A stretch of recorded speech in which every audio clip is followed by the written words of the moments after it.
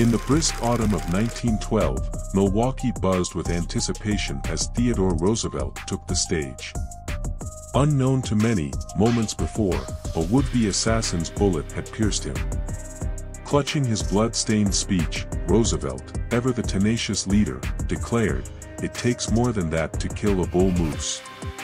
Ignoring the shocked whispers and pleas to seek medical attention, he valiantly continued for over an hour.